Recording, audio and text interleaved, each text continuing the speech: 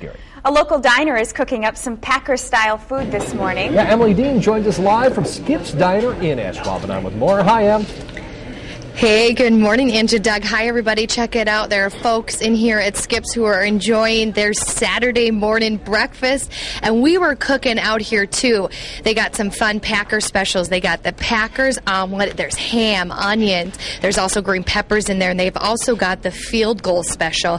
You get French toast, you either get sausage or you get bacon. And I'm actually looking out the window, and I see people running down Holmgren Way, and I'm here with French toast, bacon, butter, and syrup in front of me, so kind of feeling a little guilty this morning, but hey, this is the way I like my French toast and pancakes. I'm serious. I put so much syrup on there, and I don't even care. Hey. It's like butter in your mouth, which I don't suggest just eating plain butter, but hey. All right, we're coming over here. Folks are out here enjoying Saturday breakfast. Fred over here has been coming here for at least 10 years and has his own booth. He's here with his friends Cliff and Atticus over here this morning. You both just got done eating your breakfast. Fred, what's so great about coming out to Skip's for breakfast and just hanging out?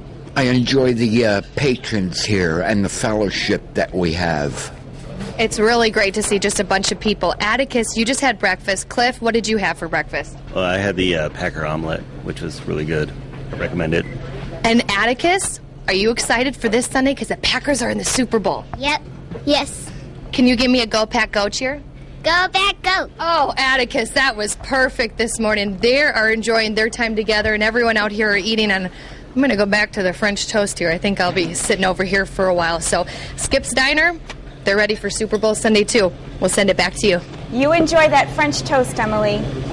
Thanks, Ange. See ya.